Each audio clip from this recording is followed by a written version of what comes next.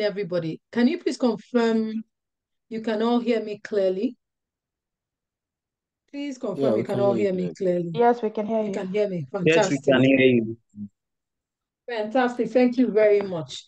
My name is Adeolu Adetu, and I'm a business analyst. I'll be taking us tonight on mastering the Gherkin syntax in business analysis.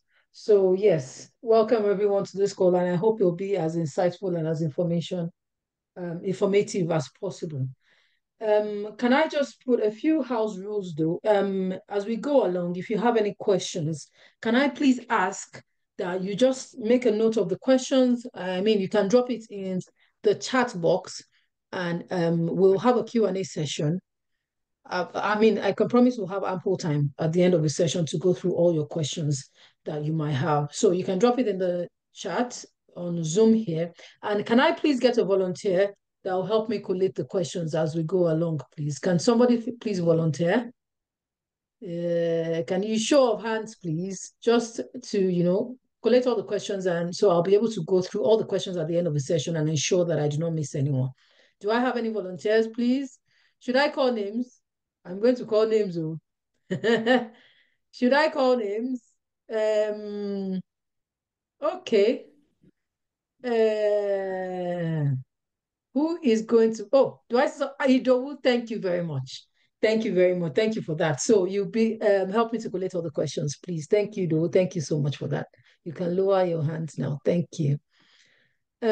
Yes. So mastering the Gherkin syntax in business analysis. And I know we're not all just business analysts here. We've come from different roles, different backgrounds.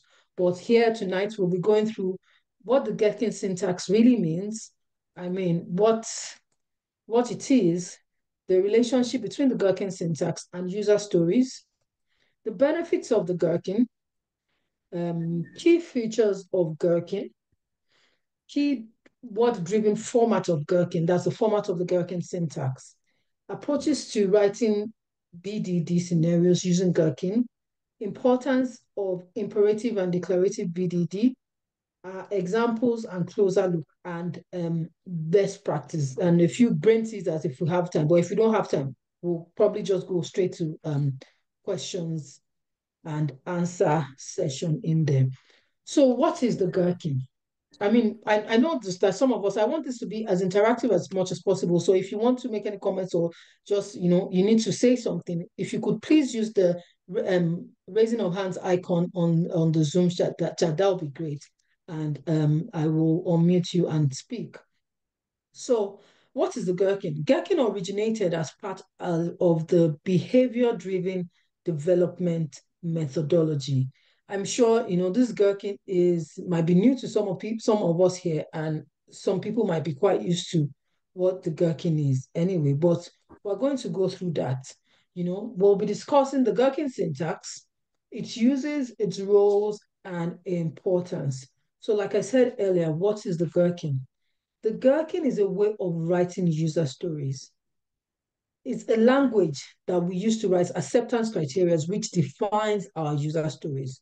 So I'm assuming, we all here, we understand what user stories are and how user stories are being written. So the Gherkin is a type of way that you used to, write and understand the Gherkin, the user stories. So one fun fact about the Gherkin. A fun fact about Gherkin is that Gherkin is not just a term related to the Gherkin syntax in software development. It's also a type of cucumber, and I've only just found this out myself.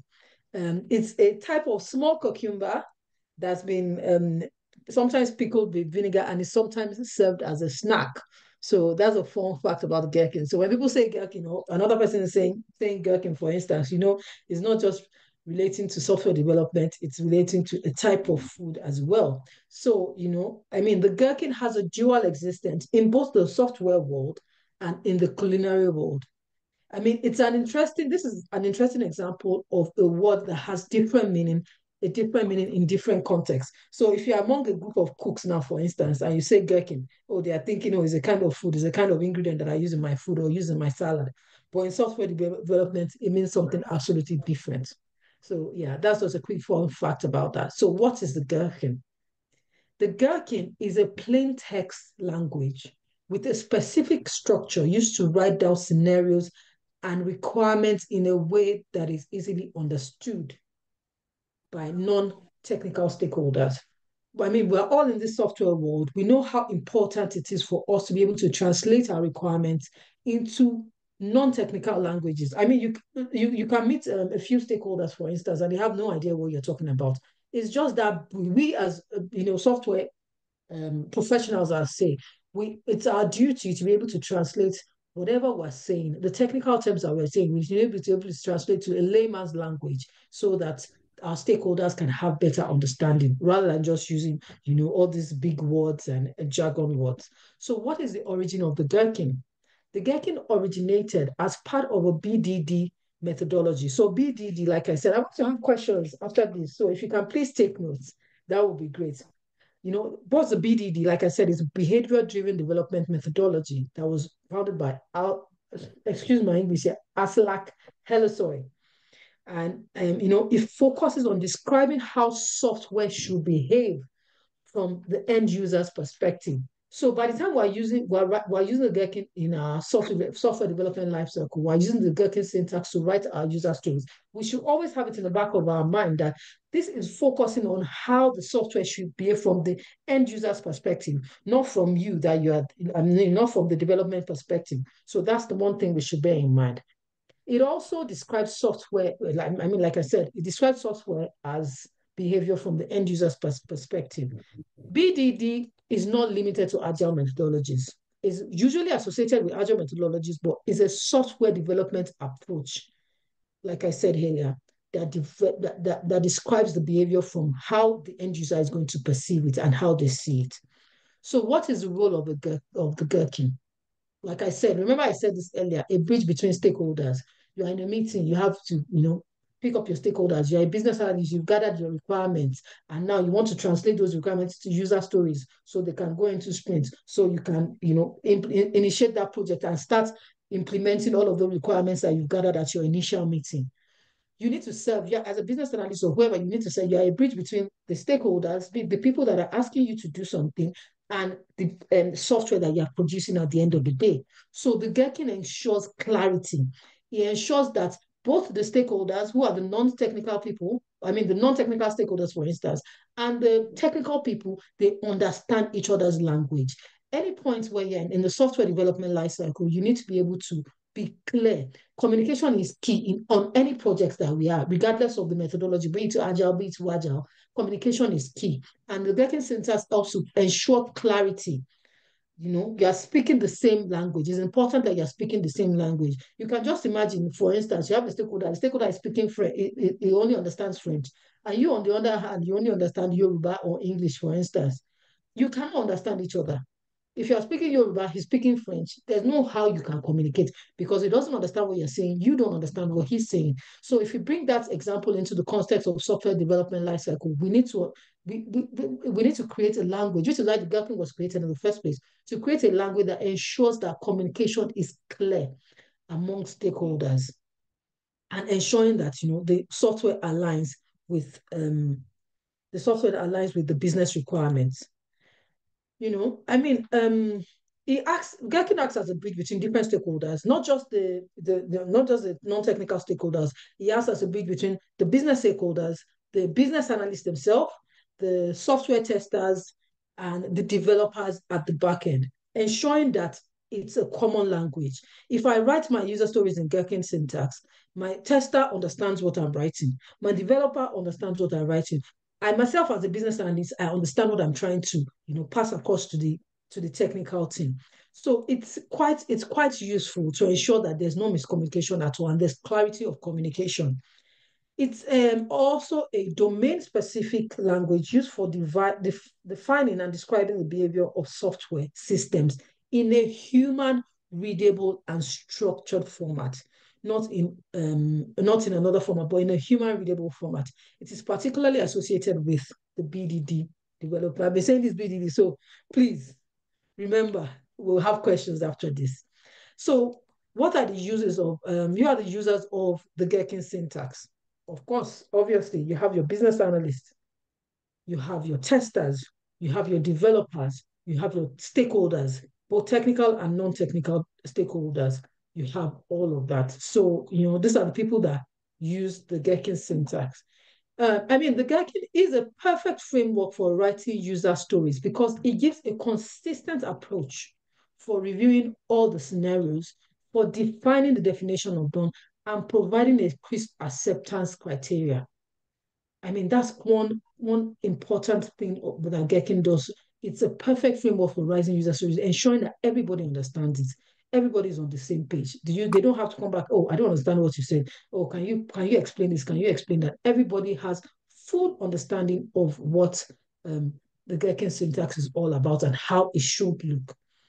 So next, we're looking at the relationship between the Gherkin syntax and user stories. So sorry, something just came in on my. The Gherkin syntax. If you if you will please let me know if the people are having questions or they're asking any questions. Please, if you haven't, just raise your hands up and let me know if you have any questions or if you want me to not questions. Sorry, can I say that again? If you want me to go, we can still come back to the slides afterwards. But if you want me to go over any of the things I've said before, please do not hesitate to do that. And don't forget to drop your questions in the chat box as we go along as well. So the relationship between the Gherkin and user stories. So the Gherkin and user stories are related. Can I just ask this quick question in the house? How many people understand what the Gherkin is? Can I just ask this question? Do I see a show of hands, please? Do we all Yes. understand what the Gherkin is? So it's not like I'm talking to myself. Do Yes. you understand what the Gherkin is? We Yes, understand what, and we yes, Yes. understand yes, Yes. what, yes, Yes. yes, yes, and we yes, understand what user stories are too. I'm not teaching you to Yes. suck eggs, but okay, Yes. okay. yes. So I'm not just speaking to myself. Thank you. Jeremiah, you have your hands up. Can I ask why? Can you can unmute and ask, please? Is it a question that you want to ask now? Do you want me to go over something Uh, again, or do you want I think to? getting served as the language for writing acceptance criteria. Yes.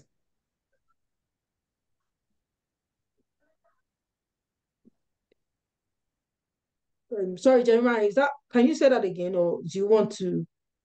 Are you just making a It serves statement, as please? the language. It serves as the language for writing acceptance criteria. I just Okay, want to. yes, yes, yes. Thank you very much. Thank you for that.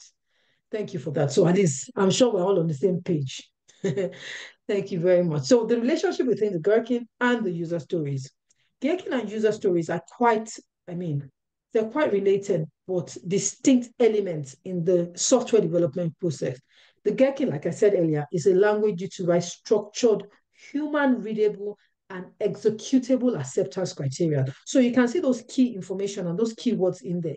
Is a language used to write structured, number one, human readable and executable acceptance criteria. So there's a certain structure to the Gherkin syntax, and there's a certain flow to it, whereby in that structure and in that flow, anyone that picks that thing up understand what they're trying to do, and they're able to execute the acceptance criteria that is written in the form of the Gherkin.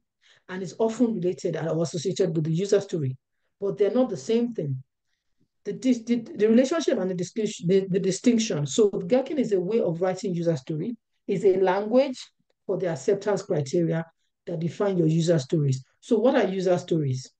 We all said we understand what user stories are. It's a high-level feature description from a user's viewpoint. So remember we said earlier that Gherkin is to be able to translate requirements from the end user's perspective. So user stories, that's why it says, it's quite obvious. It's quite self-explanatory. It's a user story. I am a user. What is my story? What is my journey? From the end user's perspective, I'm a user sitting at the end of a computer. I'm trying to use the software. What is my story? So that's what user story is basically a high-level description of the software requirements from the end user perspective or from the customer's perspective. Also, user stories in the Gherkin syntax follows a particular structure. Remember I said earlier, it follows a particular structure. It uses templates like as a, I want to, so that. So as a user, who is that? We are writing a user story for a particular person. Let's say you're writing a user story for an end user that wants to buy something on. Let's say you want to buy something on Next.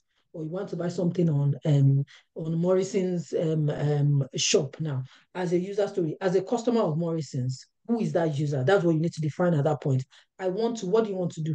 I want to buy butter, or I want to buy chicken, or I want to buy tomatoes on Morrison, so that I can cook jollof rice or something. That's just an example.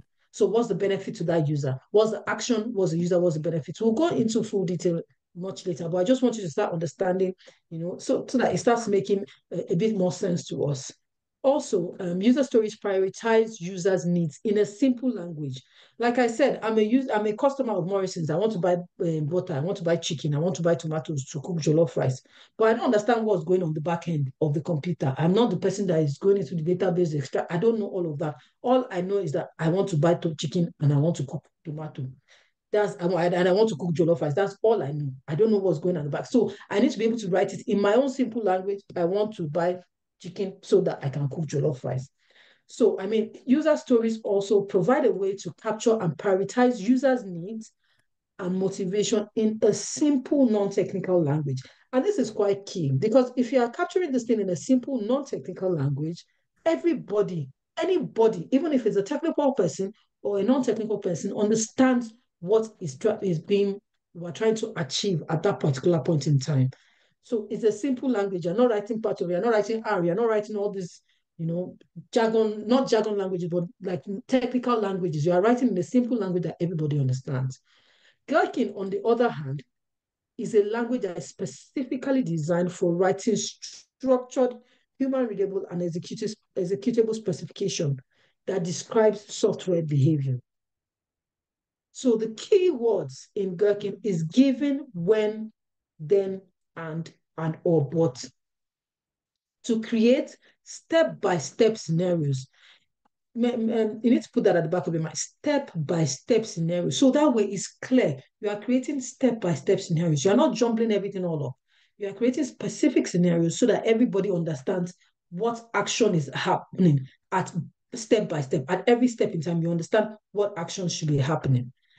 Gherkin is also used to document the acceptance criteria for user story, ensuring that the feature is implemented correctly. So you're writing it in Gherkin, you are defining step-by-step action, and you are able to, by doing that, you are able to document the criteria for user story. And you can always, just like, in the software development lifecycle, documentation is key. You can always refer back. It's documentation. It's something that you have written down somewhere. And you can always go back and pick, okay, if there's an error, there's an audit trail, you can always go back to that, what went wrong here? Didn't I capture the requirement properly?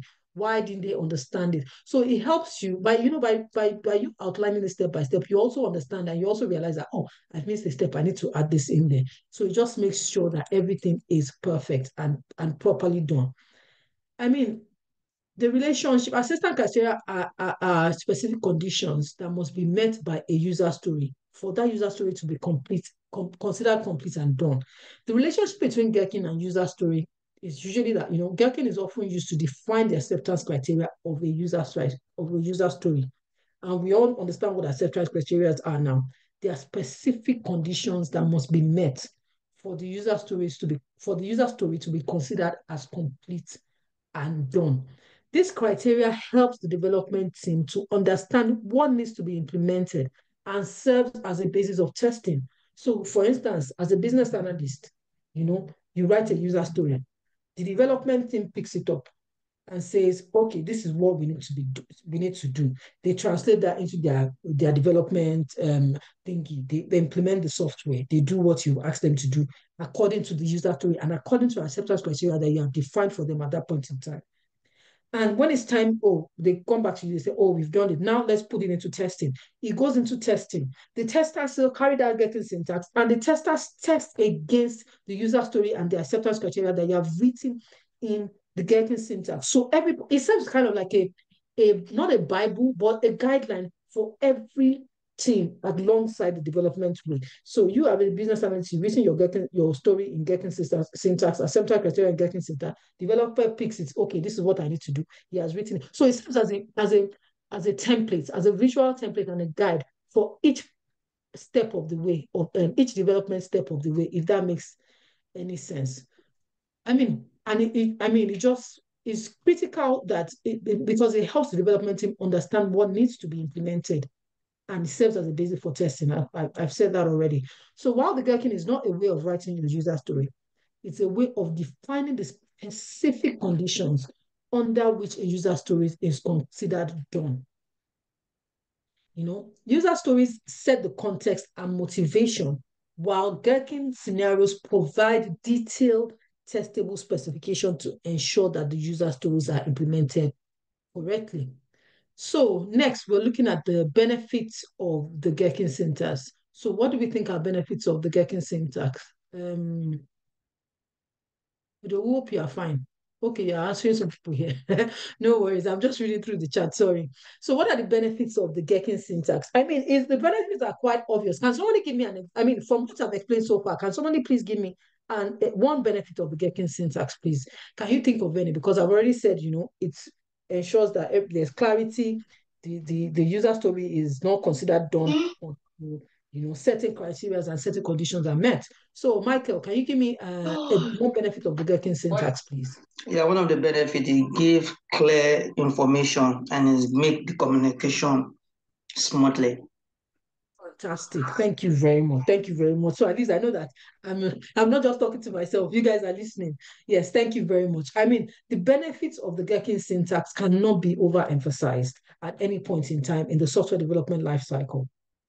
It's like I said, it will provide several benefits such as team collaboration, enhanced team collaboration, so effective team collaboration, shared understanding. It provides a common language, a common language for everybody, a language that everybody in the development team understands. It provides a structure. I mean, you all know that there's nothing without structure. For instance, you want to build a house, you need to build the structure first. You need to build the foundation. The house that you want to build is going to sit on that foundation. If you don't have a proper structure, then that house is doomed to fail. So Gherkin syntax enhances team collaboration and shared understanding, by providing a common language. It promotes shared understanding of requirements among not just testers, among the business analysts themselves, the stakeholders, the developers, and the testers. So it's fostering collaboration. Everybody has a baseline that, okay, this Gherkin syntax is our baseline. Everybody, what's the problem? Let's come back to this Gherkin syntax and see. Another benefit of the Gherkin syntax is consistent language. The language is clear, concise. Everybody understands what it is. There's no rigmaroling. It's clear as day that this is what we need to do, and this is what we need to achieve with this Gherkin syntax. Another benefits will be it's a basis for automation. It's a basis for testing, especially for people that are testers here. It's a basis for testing and executing tests. So they use the Gherkin syntax to create executable tests and automation. So that's another benefit of it. Another one I wanted to talk about, the consistent language. The second point is it provides uniform terminology. It's a same terminology that everybody's using. Simple, straightforward language. There's no, oh, I don't understand what this one means. What does this mean? None of that at all. It's simple, uniform terminology, and is a basis for automation. The next one will be a benefit of the Gherkin will be clear acceptance criteria. The acceptance criteria is structured. It provides acceptance criteria in a clear and systematic way. Each then step, we'll go into detail into this in a few minutes, but each then step describes a specific expected outcome at every point in time, making it evident what the software should do under various conditions. It's also unambiguous, it's clear as day. It's unambiguous, it aids the development and the testing process, and it also reduces misunderstanding and the likelihood of incomplete testing because you have written everything there. Each line, the testers are testing it. Each line, they are testing everything for completion. So there's no issues there, And it's also, it's also good for documentation. It serves as a documentation for your acceptance criteria, ensuring that these criteria are explicitly defined and there's a trail. It can be tracked throughout the development life cycle. When you're moving from one stage to the other, you see that this is the Gherkin, is clear as day. You can always, if there's an issue at any point in time, you can always retrace your steps and go back and say, okay, what happened? Where does this go wrong? This Gherkin will provide you an avenue for that. I mean, in summary, the benefits, I mean, Gherkin is a valuable tool. It improves team collaboration, like we said, ensures consistent language, provide basis for automation and, clear acceptance criteria. When the Gherkin is used effectively, it leads to more efficient and effective software development process, resulting in high quality software projects and products. There's no rigmarole and there's no back and forth. Right from scratch, the requirements is clearly defined. Everybody knows what they are working on. And you go and you are moving, you are moving through that project methodically. There's no, oh, I don't understand, go back, come back, and all of that. None of that is there. You are moving, it's quite methodical. So it's a quite a good benefit of the Gherkin syntax. So what are the key features of the Gherkin syntax? Remember, this is where you need to take notes because obviously, as business analysts, as testers, we're going to be writing the Gherkin syntax. We're going to be using this in our work. So we need to pay attention to this. What are the key features of the Gherkin syntax? It's structured format. It's specifically organized in a way that it describes a feature or functionalities. This description consists of scenarios that outline how the software should behave. I've said that already over and over again. It outlines how the software behaves under specific conditions. Keywords in Gherkin. I mean, keywords in Gherkin, we'll come to that too, in Gherkin syntax. It uses specific keywords to define the intent of each scenario. So some keywords that we use in Gherkin syntax are, the feature, given, when, then, but we'll come to that in detail much later. Also, the Gherkin is designed to be human readable. It's designed to be human readable and easily understood by individuals that might not be from technical backgrounds. It encourages clear and concise language to describe software behavior. I know you guys might have worked with developers before, and sometimes when they're using all these big words, you're like, hey, what are they saying? Help me. But with this Gherkin syntax, everybody's clear. On the project, everybody's clear. We know what we're talking about. Also, the Gherkin syntax is executable. When it comes to, the testers understand what I'm talking about when I say executable here. It can be associated with automation codes, allowing for, those scenarios to be properly executed and properly tested.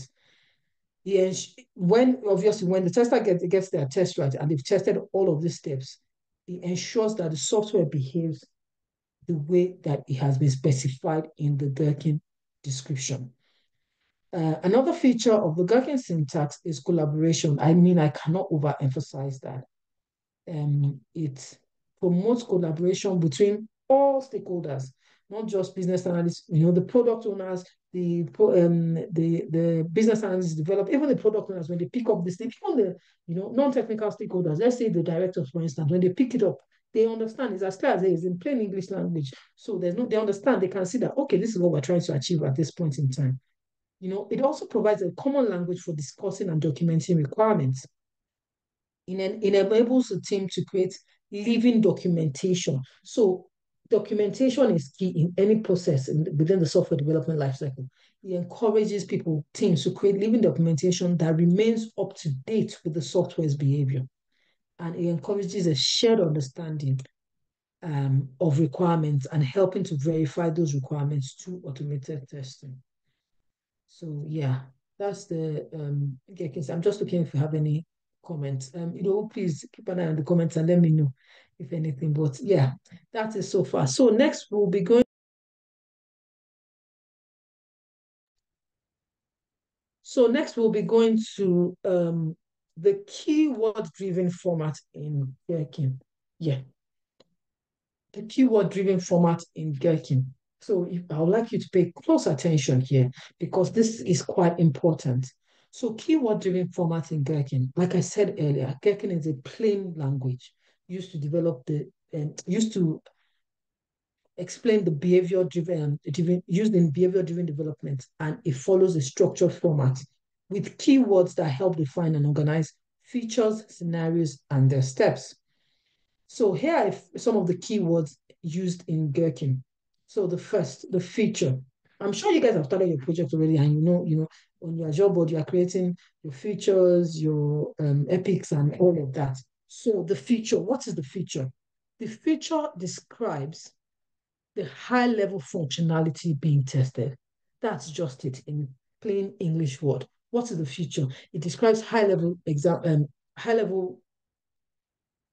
functionality being tested. So the future, let's say, I know we use this all the time, but let's say, oh, I didn't realize, okay, yeah. Let's say login, for instance. So login feature, what do you want to achieve under login? What do you want to achieve under signing panel of that? Login functionality. For instance, as a user, I want to be able to log in so what is that? The feature is the login functionalities. What's the top level? I'm sure you've done epic features and user stories and how that cascades down from one level to the other within your whether it's Azure board or whether it's Jira, whatever software you're using. I'm sure you've done that, or you will do that soon in the future and see how that cascades down. So that's what the feature does. Describes the high-level functionality being tested. Next, you have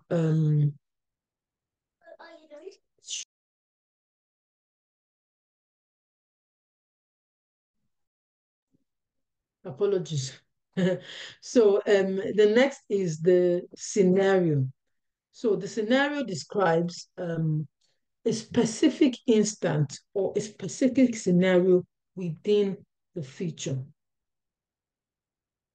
Describe the specific scenario within the feature.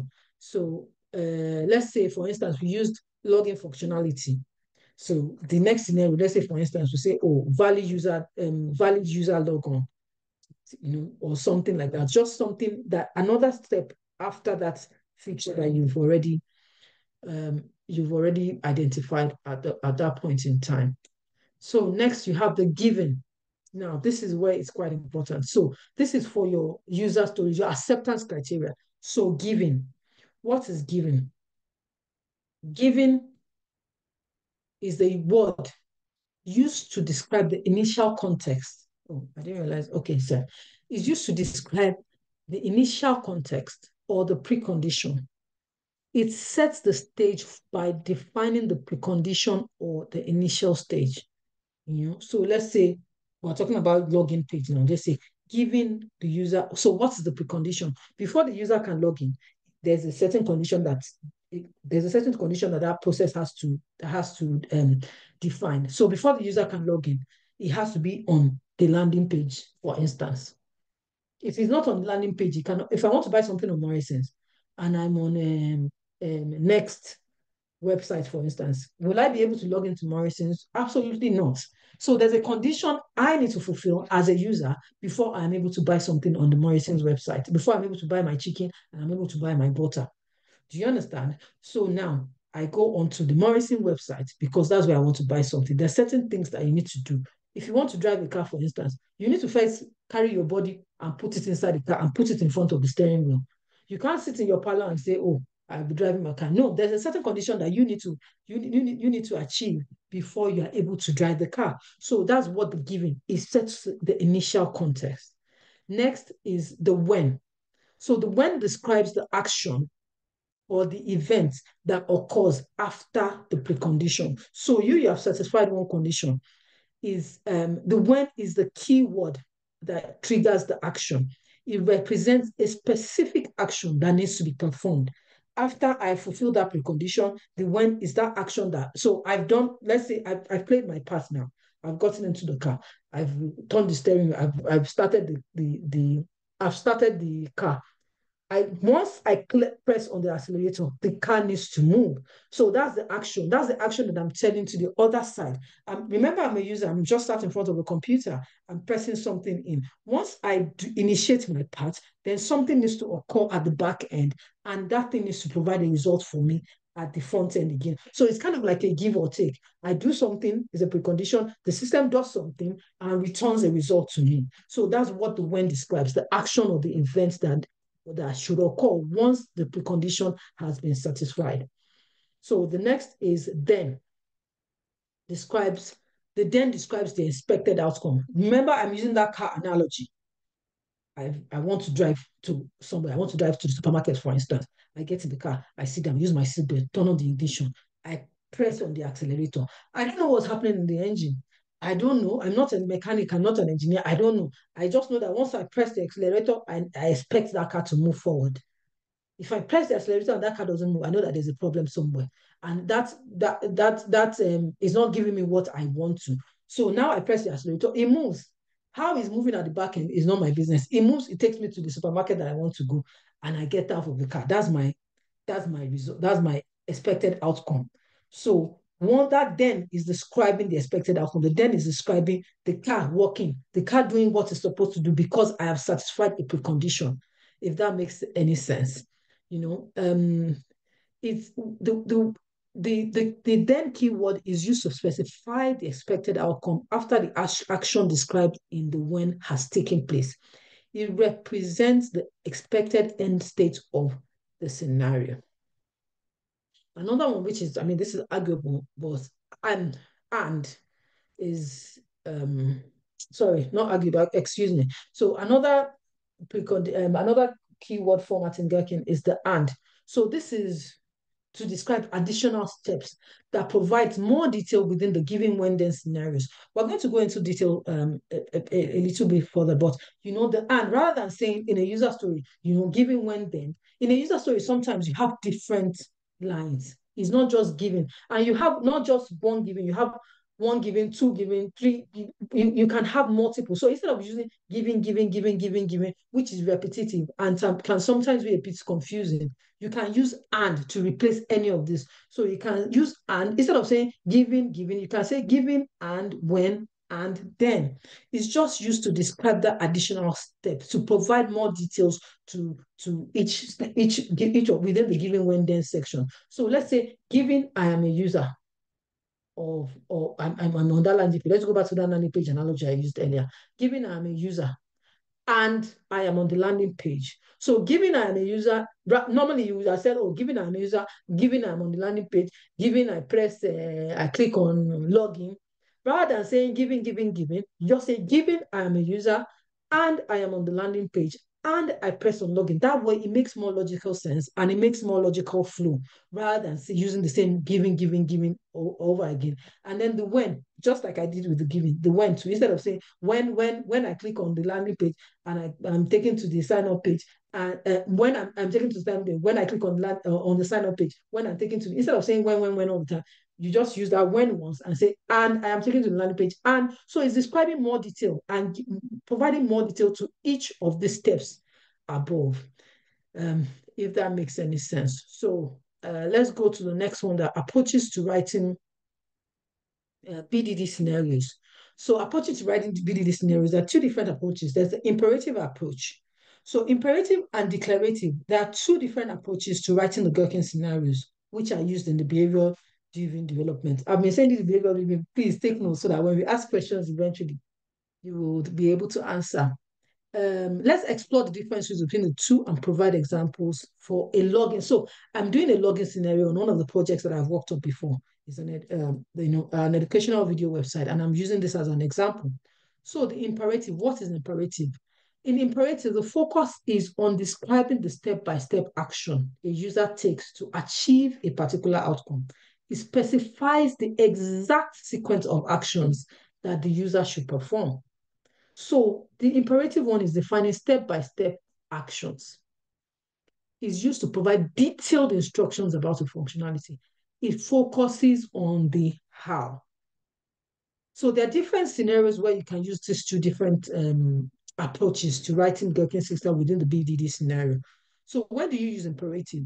Imperative is when you want to provide explicit. It depends on your team and it depends on where you find yourself while you're working at the end of the day. Because some people say, oh, I prefer imperative. Some people say I prefer declarative. It depends on whatever your personal preference is. But you need to understand when it's using that, when it's best to use it. So when do we use imperative? It's often used when you want to provide explicit details and instructions about how a feature or functionality should work. It's useful when you need to provide specific steps, specific steps to follow. Declarative, on the other hand, focuses on describing the desired outcome. So you can see the difference. So declarative focuses on the desired outcome, what? Imperative focuses on the actions, how. It's focusing on the desired outcome without specifying detailed step, unlike imperative, without specifying detailed step. It just allows for more abstract, high-level description of what should happen. So if it's a high-level thing, you want this is one user story, you want to say, you are done with declarative. But imperative, you want to, write it in detail, step by step. This is what to use. When do we use declarative? Declarative is usually used when you want to emphasize the behavior or the end result rather than the specific interactions. So, for instance, I'll give you examples for that. But for instance, declarative, and given I'm on the landing page and I click on login and I'm signed, I want to be signed in successfully. That's it. You have moved on. Rather than giving the specific, when I'm on the landing page and I click on login and I click on this one. So it's useful for scenarios where the how is not as important as the what. But on the other side, imperative is useful for scenarios where the how is just as important as the what. In the imperative example, each step is explicitly defined, outlining the excuse me, outlining the exact outcome that the exact end result, for instance. So the choice really depends on you as the person that is writing the user story. And it depends on the level of detail or the level of abstraction that is needed for the particular scenario. So imperative Gherkin scenarios are more suitable when you want to provide clear step-by-step instructions, while declarative is suitable when you want to emphasize on the overall behavior. So what are the importance of using imperative and declarative BDD? Imperative, what's the importance? Imperative, you can reuse it. You have already written everything step by step. You have even written more than more than enough. So what's the importance of that? The declarative is reusable. You can control it. It's flexible and it's easily integrated with code. So that's for the imperative. The importance of using the imperative Gherkin. It allows you for more detailed fine-grained control over the test implementation. Reusability, you can use it more for multiple scenarios, and you can it promotes efficient test case management and minimizes redundancy. Then integration with code. Imperative Gherkin is often used when tightly integrating with the actual test code. On the other hand, you have the declarative. What are the importance of using the declarative instead? Excuse me, it gives clarity and readability. It focuses on describing the expected behavior of the system in the human readable natural language format, like the giving is meta collaboration and live documentation. So that's the importance of that. So now we're going to go into example of user stories, which is I'm sure we've all been waiting for. So this, I'm not sure, this is not quite clear, but these are examples of user stories that I have written on, that one of the business analysts on my team wrote for a particular project that I was working on at that point in time. So you can see this one at the front here. You can see, this is the description. This is the scenario right here. As a user of the website, I want to be able to sign up so that I can create an account and have access to the resources. So you can see all of these ones there. You can see the different scenarios. You can see the different scenarios on there. And we'll be looking at the user stories in more detail on the next slide. So closer look. Now, remember, this is where all these things begin to marry together. All the things that I've said earlier. So you have your feature, you have your scenario, you have your Gherkin center, your feature. So what is the feature for this particular user story that we're looking at? Remember that user story that I showed you earlier. So we're looking at it closer and we're looking at the feature called user registration. User registration, that's a basic topic. We want the user to be able to register on the website and sign up on the website. So this is my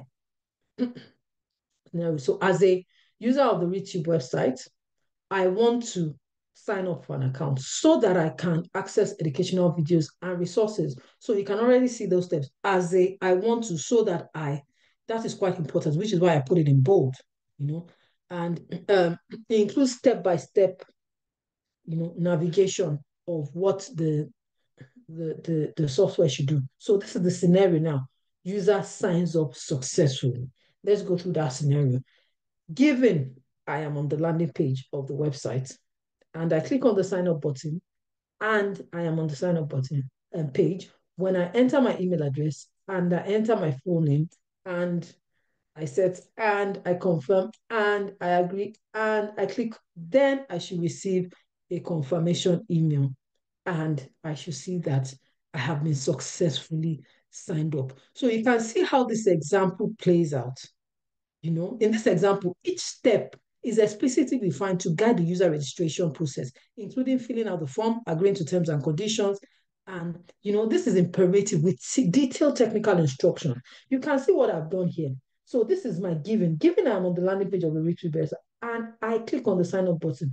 So this is still a precondition. Remember, your giving is a precondition. Your when is your action, and your then is a result. Always remember that. Giving your precondition, when is your action, then is your result. So giving, I am on the landing page. And so look at what I've done here. Instead of saying giving, I'm on the landing page, and giving, I click on the sign up, and giving, I am on the, rather than saying giving, that tautology, repeating it over and over again, I just say giving, I am, and I'll click on, and I am on the when. So this is where the scenario changes now. This is now gone from my precondition to my action. When I enter my email address and I enter my full name. So this is also an action as well. And I set a password and I confirm. And you can see all of this and look at this and here. 1, 2, 3, 4, 5. All of these ands are still actions that are related to the when. But instead of me using the when over and over again, I'm using the and here so that to ensure clarity and to ensure that there's no unnecessary repetition. Then you can see right now I have my results. Then I should receive and. So this and is also referring to them. So when you're in your scenario, when you're writing your Gherkin, you need to remember that you cannot just put the and here and there. Whatever and that you put relates to the precondition before it. So this two ands here is relating to this giving, which is the precondition. And when, so that step has already changed here into an action. And 1, 2, 3, 4, 5 is relating to the when. And all of these are actions, as you can see from here. Then that already changes here to a result. Then is a result, is the expected outcome I'm expecting to see. And this and relates to the then. So any and that follows the given when then relates to the keyword that is before it, if that makes any sense. So that's it on the imperative one. And I didn't even realize I had one more. And okay, so you can see I even have 3 more there. So and this 3 relates to the and, which is the expected result. So let's look at the declarative example now. So closer look at the declarative. In this declarative example, the emphasis is on the desired outcome, high-level steps, focuses on the end results, not the detailed steps. This approach is business-oriented and it provides clarity on expected behavior without specifying every step. So you can see the first 3, the same feature like we looked at earlier. As a user, I want to sign up so that I can access educational resources. And now look at, this is where it begins to change now. Look at the scenario. User signs up successfully, that's fine. So look at this. Given I am on the sign up page of the YouTube website, when I initiate the sign up process, then I should be registered successfully with my email address and full name. And I should be able to be registered with my password and all of that. So you can see that this one is simple, direct, straightforward. I'm going to ask you which you guys prefer at the end of the session, but it's simple, direct, straightforward. Giving, when, then. End of story. There's no wasting of time. There's no, because obviously it's just a sense check, really, because given you're on the sign up page of the website, you're on the sign up page, they don't need to tell you that you have to click on sign up button. You're already there. You know what to do. So this one is not specifying detailed steps. It's just showing you what I want to be able to do. What is my expected outcome at the end of the day. So, and you can see that this 3 and 1, 2, 3, it relates to the expected outcome, which is the then, if that makes any sense. And I should be able to access, and I should be registered, and I should receive a confirmation. Is the expected outcome and the expected result that we want at the end of the day. So what are the best practice?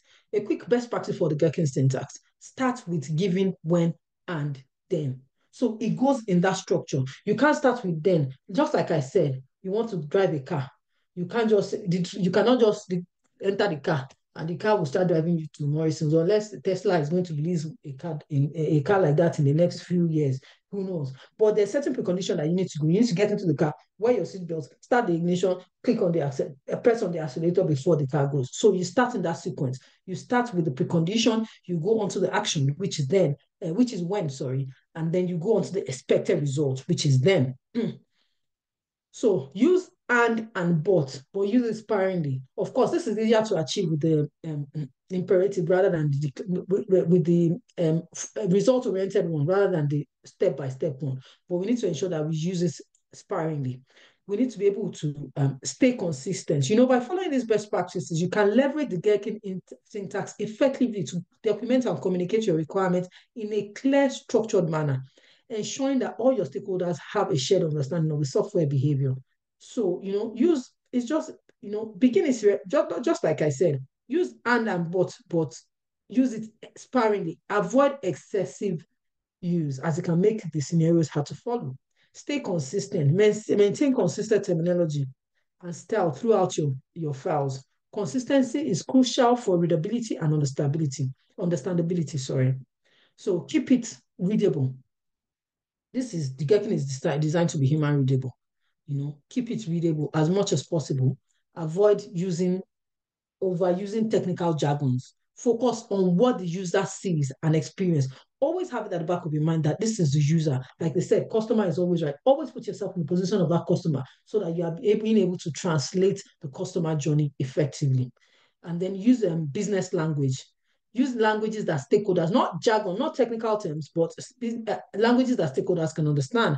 Avoid technical terms or languages that might be confusing to non-technical stakeholders. Then use descriptive feature names. Remember that's my previous slide. Where is it? Descriptive feature name. Look at my feature name. User registration is clear as day.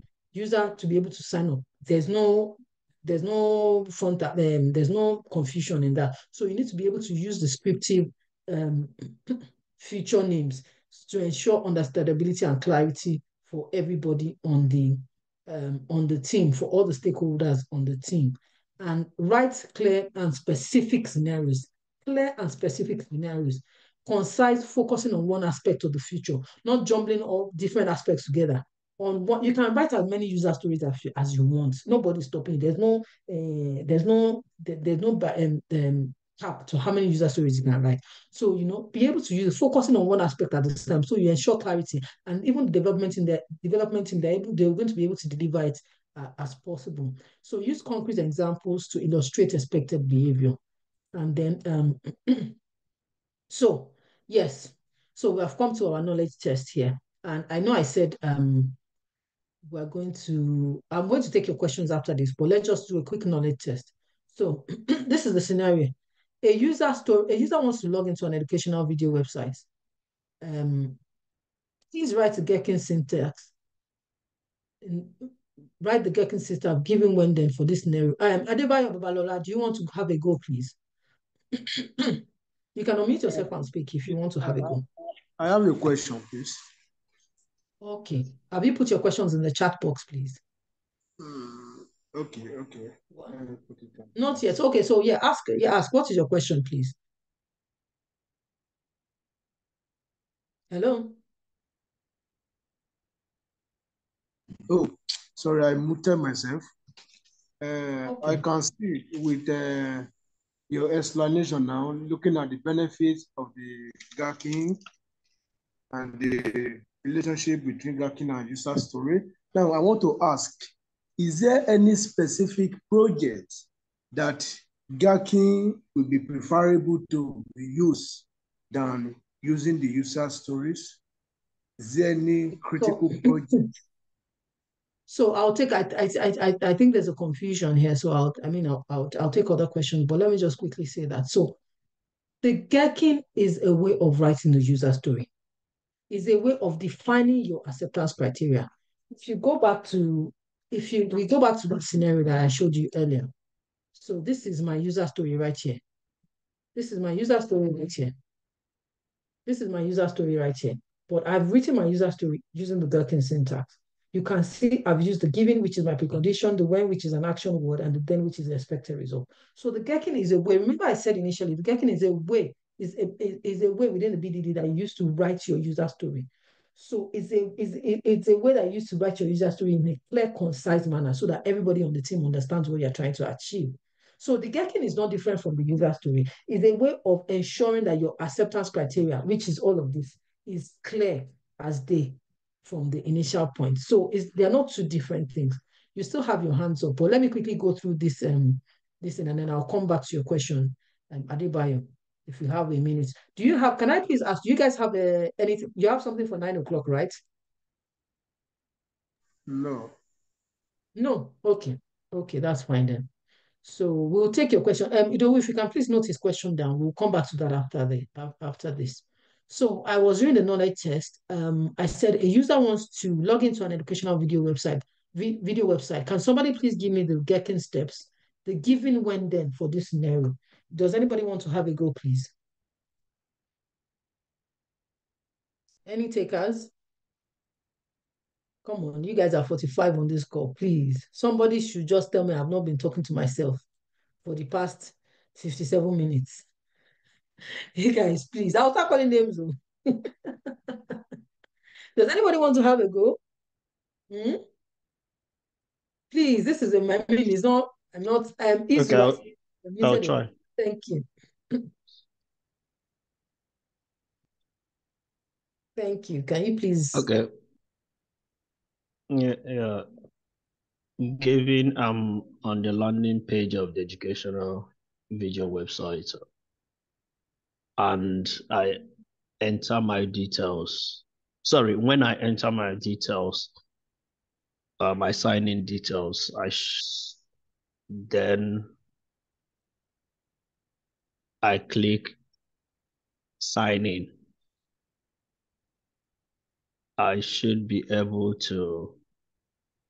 Oh, sorry. I think I'm doing the user story. Sorry, 1 minute. Yeah, no. That's fine. That's fine. Okay. Given I'm on the landing page of the video website, when I enter my sign-in details and I click on the sign-in button, then I should be able to access the videos on the website. Okay. I mean, that's fair enough. Yes, you had a good try there. Thank you very much for that. I mean, as you keep writing user stories, you would um as you keep writing user stories, you would, I mean, as you get more experience writing user stories, you see that this is quite simple and straightforward. But that was a fantastic try. Thank you very much. So just like, I mean, this is just, this knowledge check is the same example of this user story that I used right here, because I'm using a project that is quite close to my heart, which is one of the projects that I just finished working on. So, it's the same thing, just, the user wants to log in, what are the things? So it's the same steps that I have defined here. Sorry, I keep clicking back and forth. I just wanted to show you the user story again. So thank you very much for that, Izu. Thank you. That was a very good, uh, fantastic answer. Thank you very much. So it's just, using the given when then, knowing when you should use it. So look at what I've done now. This is the answer. User logs in successfully. That's the scenario. Given I am on the landing page. So this is my user story. And that's for you, Adebayo, because of that question that you were asking. That is it. User story is a user story. Your Gherkin is just a method or a way in which you use to write your user story and your acceptance criteria. It's a structured method. It's kind of like, let me put it this way. I think it's kind of like a template. It's like a template for writing your user story. An easy template for you to follow. So that way, when you want to write your user story, you don't even have to think too far. You know that you start with I want to so that, and you go to giving when then. The structure is there, the template is there, you just need to follow it. If that makes any sense. So given I'm on the landing page and I click on the login docs, so I'm using the imperative right here, which is the descriptive one. And I'm on the login page and all of that. So this is just, a what's it called? This is just the answer to that benches that I gave you. So this is a question now I have for everybody. In the Gherkin syntax, the word given is used to establish what? Who wants to have a go at that? Do you remember what the word given is? It's to establish what, please? Do we want to have a go? No? Okay. Given, yes, I want precondition. to. Yes. The Precondition, given fantastic. actually explains the Thank you. scenario. Yes, thank you very much. So that's a precondition of the context. So the next question would be, in Gherkin syntax, the word and is used for what? Remember the and that we use is used for Additional step that provide more details. addition. Thank you very much. That's fantastic. Additional context. Additional context. So what is the difference? Yes, this is for you, Adebayo. So what is the difference between the Gherkin and user story? I'll just answer that one. User story is a high-level description of requirements from the end user's perspective, while the Gherkin is a language for your acceptance criteria, which defines your user story. Do you understand? It typically follows a template like as a I want to, so that user stories provide a way to capture and prioritize user needs and motivation in simple, non-technical language. Gherkin is a language specifically designed for writing structured human readable executions, which uses keywords like giving when then. Do you understand? So I hope this answers your question, Adebayo. So, yeah, summary. Gherkin is a powerful tool for capturing and communicating requirements, following best practice that I have said earlier before, and avoiding mistakes enhances its uses and effectiveness. So questions, we only have 2 minutes. I apologize. We only have 1 minute for questions. So, Idowu, can you give me the first question, please, so I can answer that quickly and we can wrap up? Do we have the questions now, Idowu, please?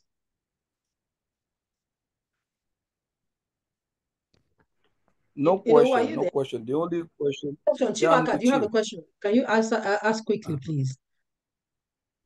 Okay, yes, thank you, Adeolu. Thank you very much. Please, my question is, actually, we've been writing some user stories over since we started the course, and we've been writing user stories, give acceptance criteria, and additional information. Yes. So I just want to ask, the criteria we've been writing all this while, is it an example of this Gherkin syntax that we've been writing under the normal user story, or is it, I don't know. I don't know if you get my...